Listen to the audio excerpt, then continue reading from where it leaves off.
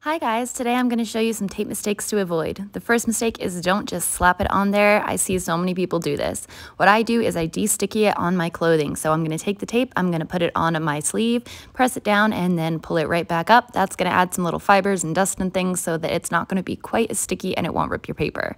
The next thing that is really important is to make sure that after you've painted your piece, you don't take your tape off while the paint is wet. You need to wait for your paint to dry. If you're like me and you're really impatient, you can use a hairdryer. Once it's dry, then you can take off your tape, but don't rip it off. You want to go really slow because otherwise you're going to get this ripped, horrible torn edge.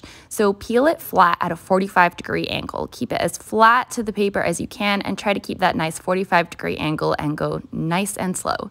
If your tape really won't come up, then you can use a hairdryer to soften up the glue, and it makes it really, really nice and easy. And those are my tips for how you can create a neat edge instead of a rough, torn edge with your tape.